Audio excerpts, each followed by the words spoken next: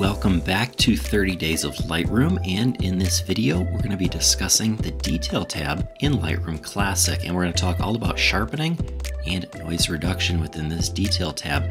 Now when you import a raw photo, Lightroom likes to automatically apply its own sharpening by default, and that's okay, and for the standard situation that typically works, but I always like to go in and tweak my details and my sharpening and my noise reduction for each image, because for example, if we take a look at this portrait, this is very tack sharp, and even if you take a completely tack sharp photo, I think digital images all need just a touch of sharpening to look their best, because again, you can make mediocre photos, but we all want our photos to look the best. And like I was saying before, each type of image will require slightly different sharpening techniques and noise reduction techniques to make it look the best it can look. So for example, I have some different settings that I would apply to a portrait versus a starry night landscape, for example. We can go check out a quick landscape photo. And this one works. So you can see in this landscape image, we have very high color noise reduction, because if I were to turn that down, look at all this color noise that pops up. And that's not necessarily something that I'm going to need in a portrait shot. So let's get right into editing this portrait and messing with the detail and the noise reduction and learning a little bit about what each one of these sliders does. So we have our portrait here. Again, looks nice and sharp, but we can always add just a bit more sharpening. So if we see this little window up here, this is showing us a 100% preview of our portrait.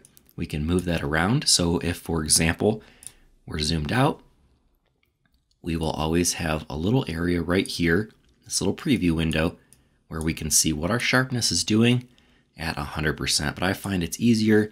This window is so tiny, it's easier just to zoom in right here. And we can use this little target tool and click that, and we can select which part of the image we want our little preview on. You may or may not find that useful, but let's go ahead and let's talk about sharpening now. In our sharpening box, we have amount, radius, detail, and masking.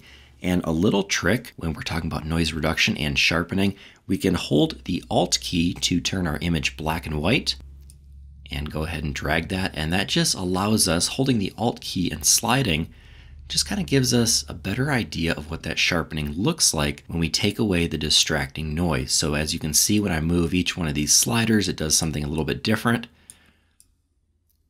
Masking really does something different. We'll talk about that here in a second, but holding the Alt key for each of these turns our image black and white, removes the color, so we can better see what we're doing with each one of these tools. So amount, for starters, is pretty simple. That's the amount of sharpening, and I can apply a lot of sharpening, I can apply a little bit of sharpening, but as you can see, we all need just a touch of sharpness.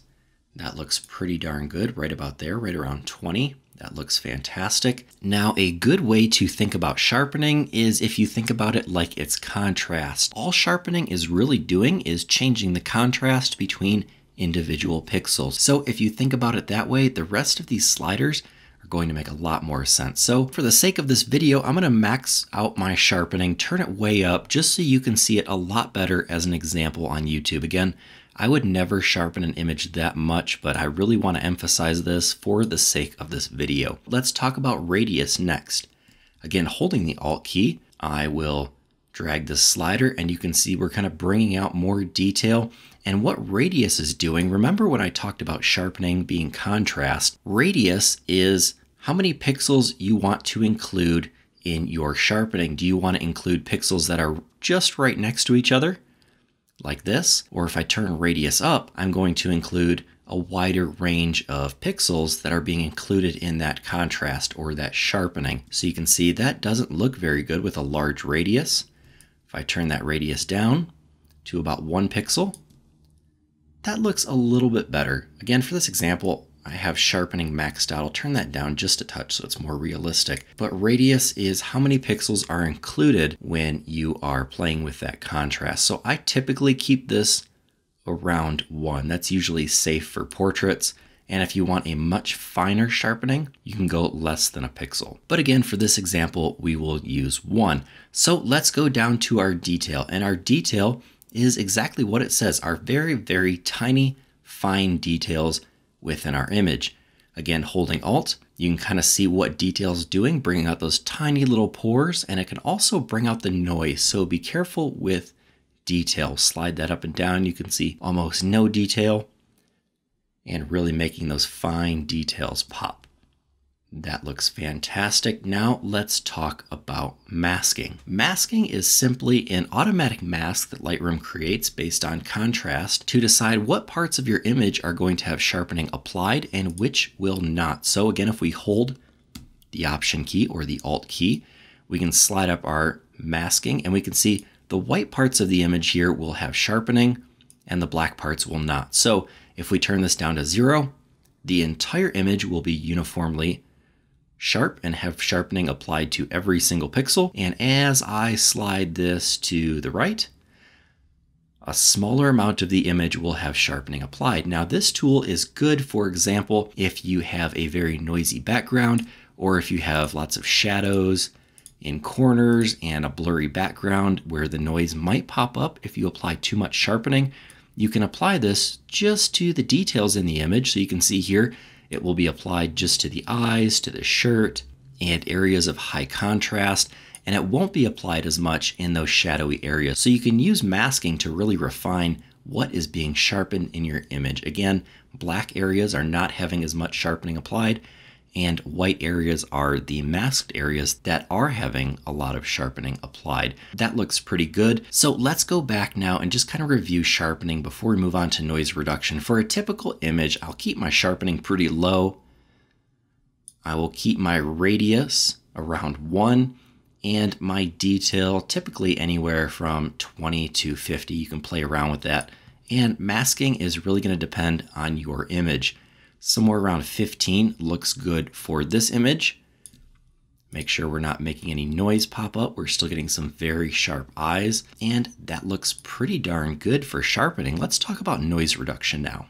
Let's talk about luminance, detail, and contrast first. These little sliders right here, these 3 go together.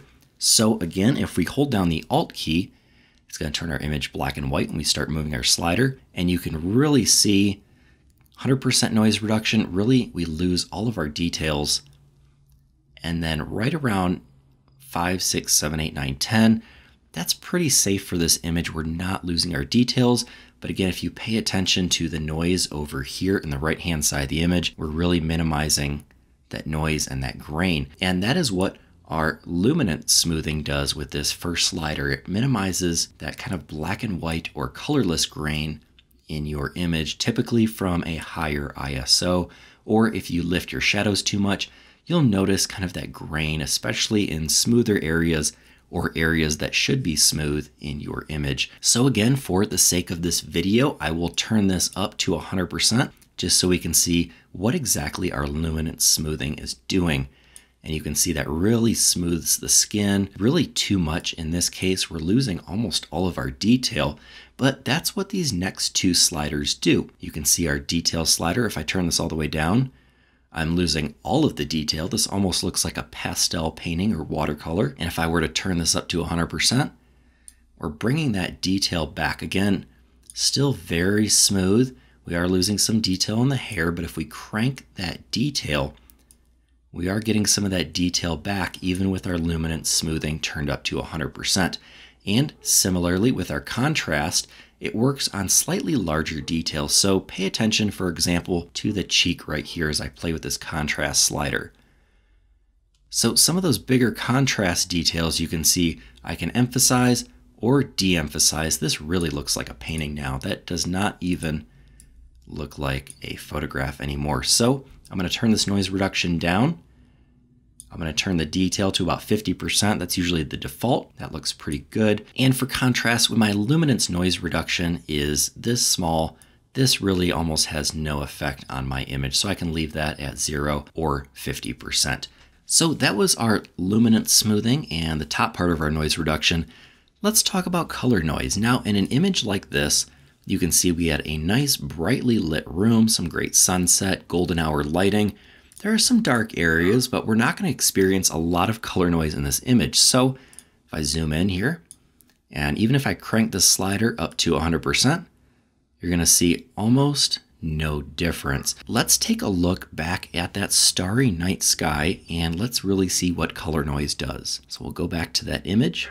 All right, so here is our night sky photo, and I can see lots of funky colored pixels that shouldn't be there, and that is color noise. You can see little red dots in here, some other dots in between the stars that just shouldn't be there. Again, color noise. So if I turn up my color noise, you can see all those disappear. So now I just have a nice night sky photo and I see the stars. I also have this little lens flare here, and we're going to also use that to see how this color noise slider works. So color noise also has a detail slider that works very similarly to the detail with our smoothing, except it works with color, and smoothness works somewhat similar to masking. So you can see here we have a little detail in this lens flare, very noisy, and you can see if I start to play with this, you can see slight detail in color contrast over here in this lens flare. And smoothing is similar to our contrast. It plays with that bigger contrast. You can see some of these colors are being merged. We're not necessarily dealing with the contrast of the noise, but the contrast of the color within our image. So you can find some other parts of the image, turn our color noise way up, turn that reduction up to 100%. And then you can start to see the difference if I play with the smoothing slider in some of these colors in the mountains. So I never really like to max anything out to 100 in an actual edit. Just kind of showing you this smoothness is reducing the noise of the color in parts of the image that I actually want to keep the color in. So be careful with that. And then same thing with detail. You can see here if you pay attention to this tree, if I'm removing color noise, it's getting rid of kind of this abrasion and weird coloring going on around this tree and this spill that shouldn't be happening if you pay attention to that right there. So that is what your color noise will do. It will reduce those funky colored pixels that don't belong in your image, that just happen because your sensor ISO is very high, your sensor may be warm, or there's just not that detail in the image and you have to reduce it. So let's go ahead and go back to our portrait. And so again, our portrait looks good. If we were to max out our color noise in this portrait, you can see detail isn't really going to do anything, but if I mess with smoothness, pay attention to the lips here. When I turn that smoothness up, it's actually affecting, you can see that hue shift where my colors are in the image. So be very careful with that, especially on portraits, especially on those fine details. In color noise, I will never take that above 10 or 15. I've really never run into an example where I've needed to crank that at all. Usually 10 at the most will take care of it. So that is the detail tab within Lightroom Classic. We covered sharpening and luminance smoothing and color noise reduction. Be very careful with these sliders. Always adjust them to your particular image because that's how you're going to get the best quality out of each individual photo. So if you learned something from this video, be sure to hit that thumbs up, subscribe to Run and Gun for all of my videos, and make sure you share this playlist with a friend that may be learning Lightroom or struggling to learn Lightroom. So until next time, get out and go shoot.